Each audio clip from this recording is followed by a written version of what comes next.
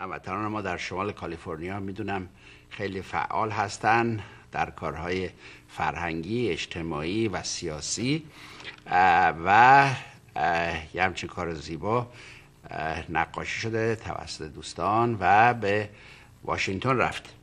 الان روی خط دوستان داریم از شمال کالیفرنیا، از تورنتو، از واشنگتن، همه امیدوارم روی خط باشن و اجازه بدید که اگر ممکنه با خانم لورا فرایر صحبت کنیم که ایشون گفتم رئیس هیئت امنای دانشگاه فوتیل کالج و دانشکده دیانزا هستن که الان نقاشی رو با خودشون به واشنگتن بردن. Ms. Frier, if you hear my voice, good evening to you. Good evening.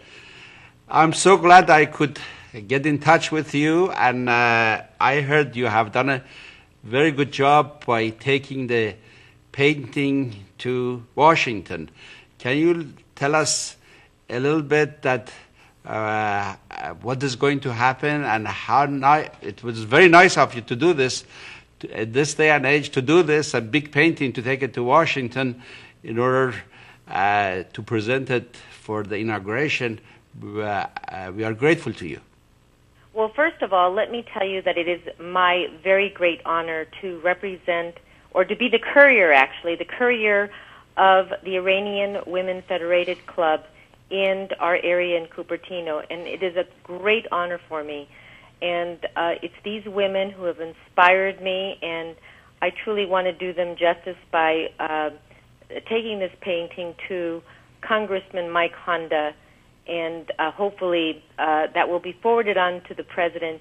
And may I also apologize to you for not speaking your language, because I know it would be better for me to speak your language, but even so, I'm honored to speak with you at this moment in English. Thank you very much, and we are so happy that you are in working with our Persian friends up north. I know I have been in your colleges, Foothill College and De Anza College, and I know through Ms. Nejat you are very active with the Persians, and you have many programs for them, and I'm grateful to you and others that they make this possible. Well, we have Persian studies, and of course we have a wonderful international group of students, and we encourage anyone to apply. It's a wonderful program, but it's also in collaboration with the Iranian Women's Federated Club, of course with Ms. Nejat, who's one of the leaders, and we have a multicultural group there with Asian women, Hispanic Latino women, women of many different backgrounds and many different cultures. And in fact, we're having a International Women's Day on March 8th, where women from many multicultural backgrounds will do a conference on expression through art, which I'm looking very much forward to. I should tell you this program is seen throughout the United States and Central America and in Australia and Middle East. Everybody in Iran, they are seeing this program and they are hearing you. I should tell our friends in Iran and other parts of the world that it was a beautiful ceremony today on steps of Lincoln Memorial. I don't know, I watched it on television here and I enjoyed it. Well, actually, I was there. I was there at the ceremony with my family, and it was truly, I was overcome with emotion being there with the memorial of Lincoln, who extinguished slavery in our country, and having the first president, African-American president, and the ceremony was in his honor, and to be there witnessing that event was truly an emotional experience for me.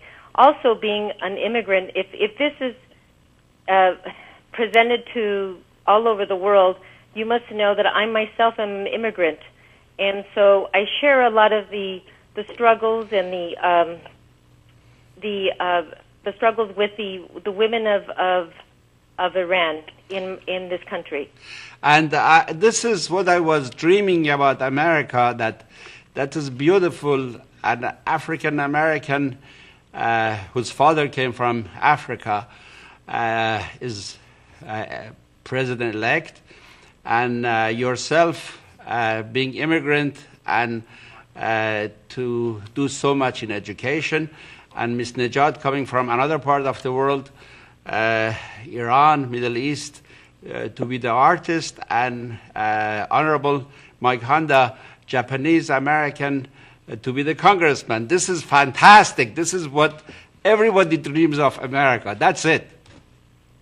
Well, and that is so true. That is so true. And this is what I never thought I would see it in my lifetime, to see a Barack Obama to become president of our country. But see, things happen, and it's truly a wonderful, an exceptional and exciting moment in this country's history.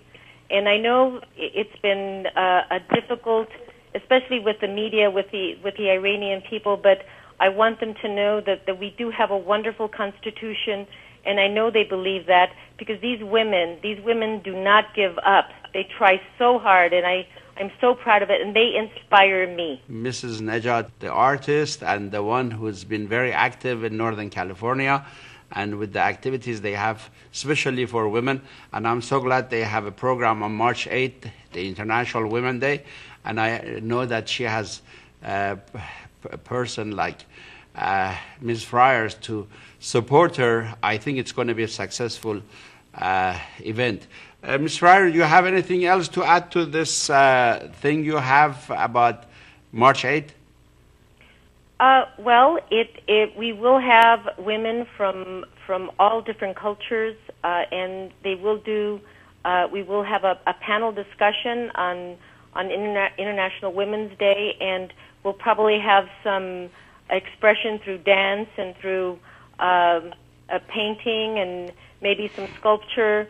And so I'm truly, it's a day where we can all come together and not just talk about our differences, but what brings us together, which is art. Art is a wonderful thing to bring people together. Thank you very much. And I know, I'm sure you weren't here, but I was here as a student when Dr. Martin Luther King said, "I have a dream," and after 46 years, I don't know, that was his dream, or that we are on the way to his dream.